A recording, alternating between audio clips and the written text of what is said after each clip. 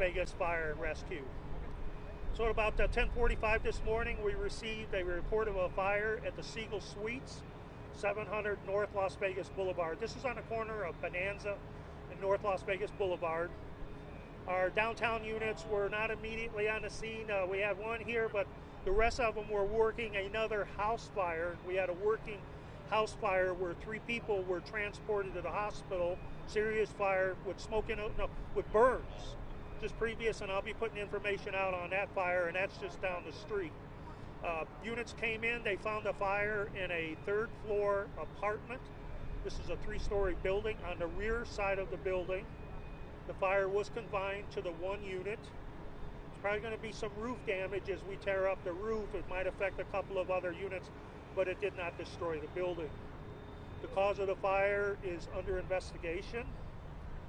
We transported 4 Las Vegas Metropolitan Police officers to the hospital for minor smoke inhalation, probably a little heat involved with that also because of the excitement, and a few of them had some scrapes, and that they got here immediately at the beginning of the fire and was in the process of going around evacuating the apartments.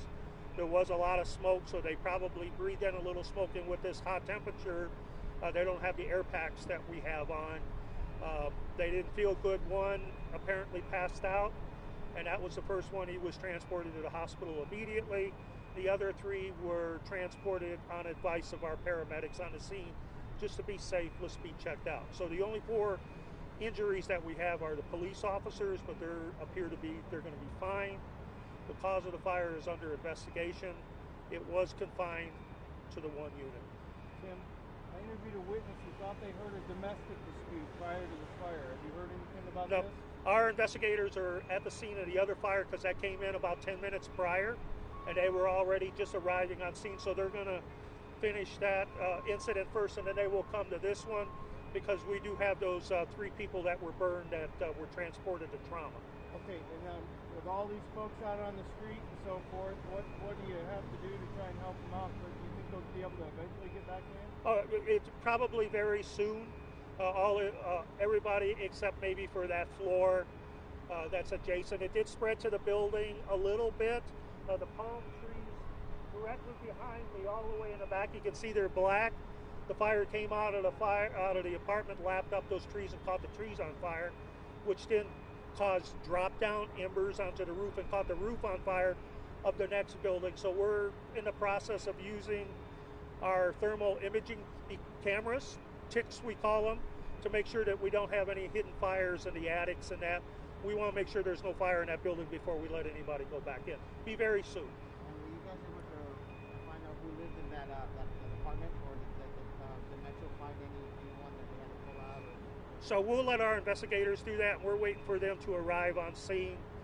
We'll probably get one that'll come in off duty really quick because this is such a big incident. Work with Metro, and we'll try to come up with something. But we'll let the investigators do that, and that's probably going to take a couple of hours. How long was it until water was first on the fire? I'm sorry? How long was it until water was first on the fire? I don't have an exact time, but water was on the fire pretty quick. So when we got the reports, Metro was radioing the reports to us. Actually, it was a North Las Vegas battalion chief that arrived on scene first. He drove around the building and found the building was on the back, and he told the units to come around to the backside pretty quick. Fire was lapping up, and they did lob some water up there really quick once they got on the scene. So it was a North Las Vegas engine that was coming from the other fire. Told them to come here, and they were able to get water on the fire pretty quick. That's why it's confined mostly to that 1 unit. Tim, did you hear how many people had to be evacuated, or a rough estimate? I haven't had a chance to talk to management yet. I'll try to get you a number. It's obviously hot out. Can you kind of speak to the difficulty of battling a fire when it comes to heat as well? It is. It's very hot. Yesterday was a heat warning day. Still pretty warm today. So it is hot. Not surprised about the police officers. They're probably really excited. Their adrenaline was probably really flowing. You have a lot of people in a building. You're breathing in smoke, which makes you a little bit more inefficient. And then with this heat, it's not unusual. They'll even do it to our own people if they don't have that special equipment on that like we usually wear to a fire. So, but they did a commendable job. They got those people out of that building while we were on the way here, which is what we want. Whenever we get to a fire, the first thing that we're most concerned about is the people inside. And we want those people out of the building. The building can be fixed. We don't want the people to be hurt. How long was it until a knockdown was called? I haven't looked at the times yet on the call. And knockdown means that we're not going to declare a knockdown until we're absolutely sure that fire is almost completely out, that it's not going to take off in other portions of the building and that.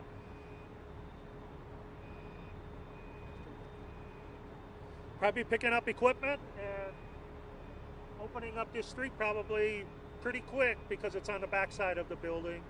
If you look on my Twitter, I'm going to start posting some pictures of the apartment so you can see what the apartment looks like where the fire occurred and that. But we're on the downside right now. Things are de-escalating, we call it. People are picking up equipment. It's under investigation.